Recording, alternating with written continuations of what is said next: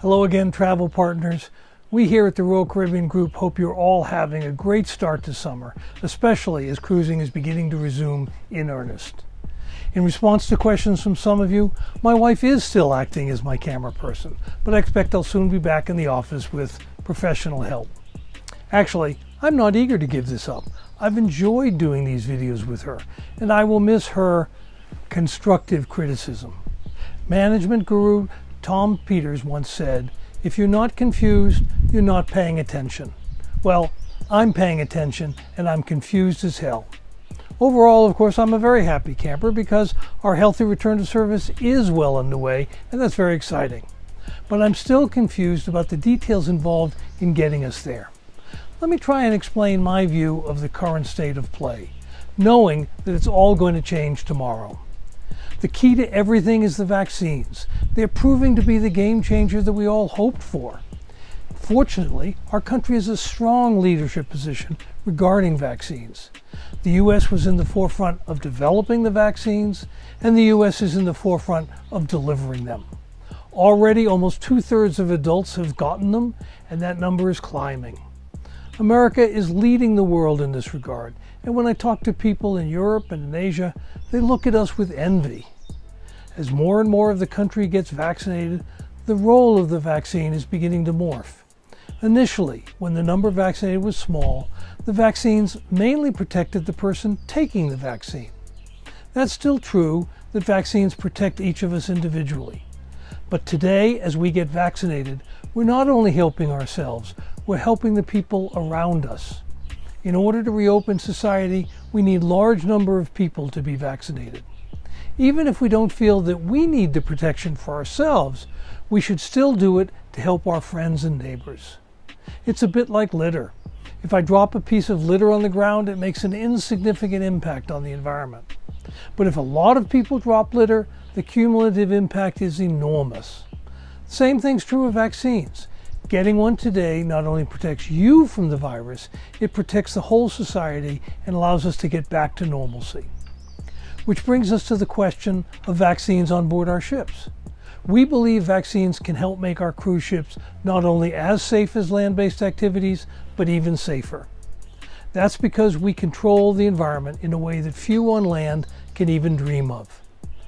If I go into a store on land, or go to a theme park or attend an event, the ability of the operator to vet who enters is limited. They can't do extensive screening for something that's only going to last for a few hours. All they can do is implement protocols to limit interaction once the people are there.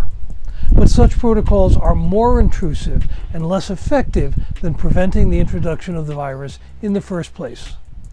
On the other hand, cruise guests will be on for days and days, and we can therefore enact extensive requirements before people board, designed to prevent the virus from coming on board in the first place. In effect, we can establish processes designed to prevent COVID from entering the ship, creating a sort of bubble.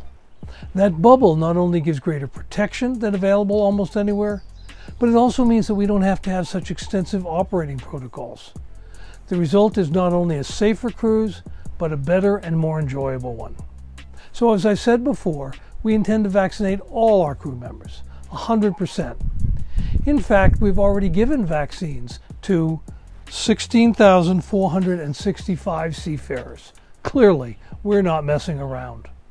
On top of that, we want all of our guests to be vaccinated as well. We want that because we believe it makes us all safer. And we want that because our guests want that. In our surveys, the vast majority have either already received a vaccination or are about to do so. Ideally, everyone on board would be vaccinated, but in practice, there have to be some exceptions. The main exception will be children under 12 who cannot get a vaccine today. But children tend to spend time in the family unit, and studies have shown that children are a lesser source of infection than adults. Soon, children as young as 5 years old will be eligible. That will result in even fewer exceptions. Now, this raises the issue of the Florida law, which prohibits business in Florida from requiring proof of vaccination for services within the state. This unique law only applies within Florida. While we obviously have to comply with the law of the land, We do not believe that we will have significant numbers of unvaccinated for several reasons. Remember, the vast bulk of our guests want vaccinations, and in most cases already have them. In addition, due to the health and legal requirements of many jurisdictions, those who are unvaccinated will need to undergo additional testing and other restrictions. That necessarily adds to their cost and adds limitations on the cruise for those people who choose to be unvaccinated. There would be no additional cost for children who are not eligible for the vaccine. Our plan, therefore, continues to be that virtually everyone who's eligible for a vaccine will have one. On some of our ships with fewer children, including Celebrity and Silver Seas and some Royal Caribbean International ships, we will ensure that the percent vaccinated will exceed 95%. On other ships, we expect that almost everyone over 12 will be vaccinated. The specifics are confusing, and there will undoubtedly be movement on the various details during the coming weeks. I know some observers will greet each issue, each minute action, each side comment as momentous, but we should all take a collective breath. We're working through the details in a positive and constructive manner. While there'll inevitably be some elements of confusion as we do so, the outcome isn't in any real doubt. After 15 months of no forward motion, suddenly everything is happening at light speed. We are moving forward and cruising is restarting. All the parties seem aligned that cruising needs to restart. The CDC in Atlanta are now constructively dialoguing with us. The governor and other Florida officials clearly want to welcome the jobs that cruising generates. The mayors and other officials are eager for our return. Even Congress understands the importance of our industry, passing, unanimously, the bill that allows us to provide cruises to Alaska this summer. Can you think of one other piece of legislation that got every member of Congress to support it?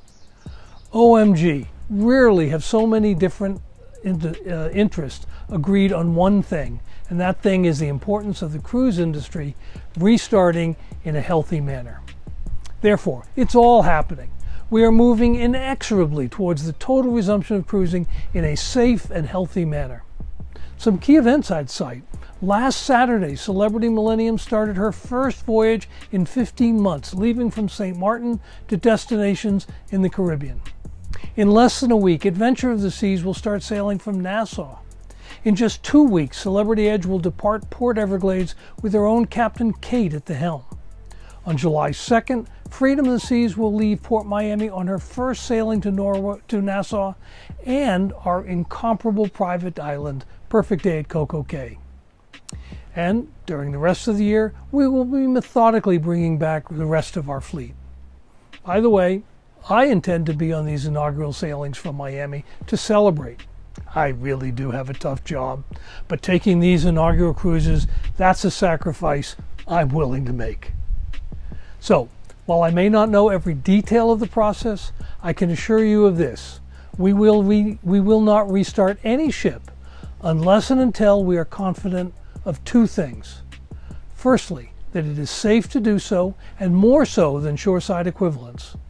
And secondly, that the experience on board meets our exacting expectations, including guest ratings of the cruise at least equal to what they were pre-pandemic.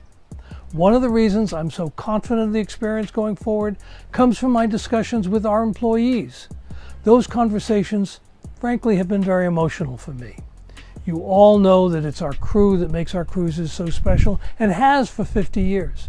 The ships are exceptional, of course, but the crew are the people that take the experience to the next level.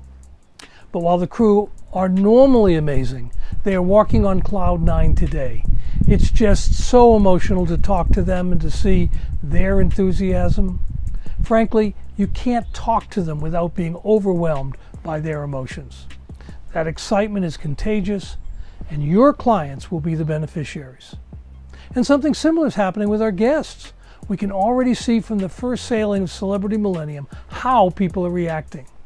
After 15 long months of isolation, the freedom of being in this kind of bubble is incredibly liberating. So start counting the days on your fingers, mark the dates off on your calendars, make sure your businesses are ready to respond to the pent-up demand. Summer is starting in the United States, and cruising is going to be a big part of it. And don't forget to get your vaccine and wash your hands.